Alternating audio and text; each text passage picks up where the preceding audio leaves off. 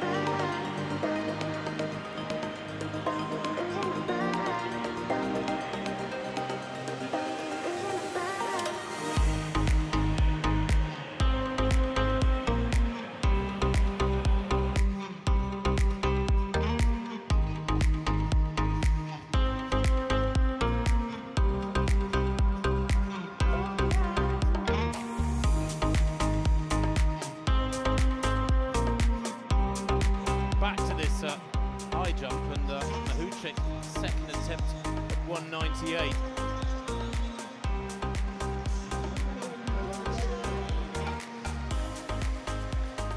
Cleared the previous height.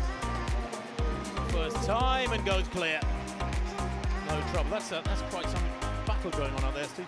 Yeah, really good. You mentioned the two of them, the two Ukrainians head to head here, and you know, it must be, you know, Levchenko probably thought, yeah, I'm going to go on and pick up the medals, and then this youngster comes along, so the two of them battling for supremacy in their own country, never mind anything else.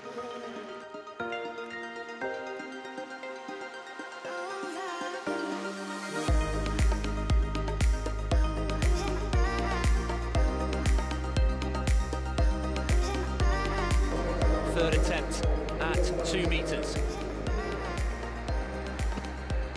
Yes! Oh, she gets it.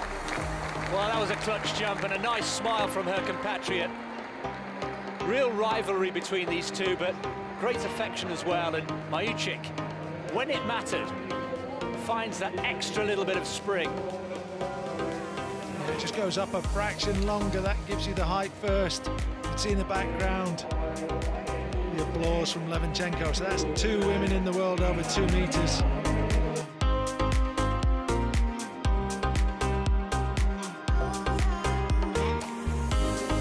Mahuchikh then. Now, a lifetime best is 2:04. That was 2 years ago. It's 2:03. If she goes clear, will make her the highest jumper in the world this year. Oh, yes! Lots of speed again. Takes off a long way from the bar. You can allow yourself that luxury when you accelerate so much over 4 or 5 strides. But the real skill in the high jump is to convert that horizontal force, that momentum, into vertical lift. And she does that so well. Beautiful technician.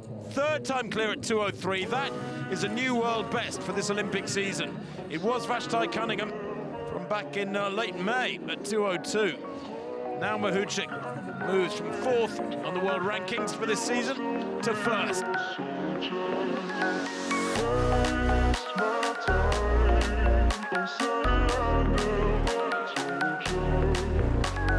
Mahuchikh then, 3rd attempt. Can she do it? Oh!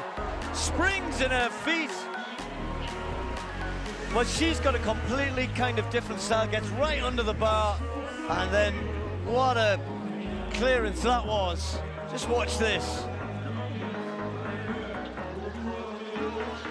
Couldn't see it from that angle, but there you go, there you can see much better from Mahuchikh, and she needed that third time clearance at 198.